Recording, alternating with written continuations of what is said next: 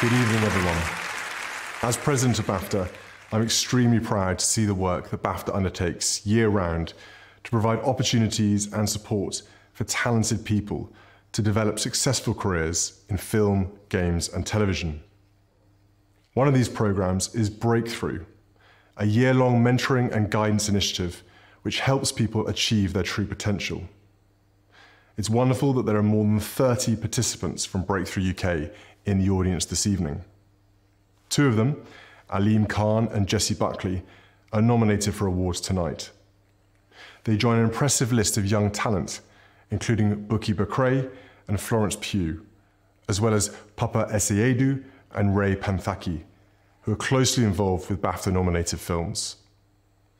BAFTA hopes to inspire and support future generations from all walks of life to become the filmmakers of the future. And I hope that for some of those watching these awards, that journey starts today. Congratulations to all the nominees and winners, and I wish you all a wonderful evening.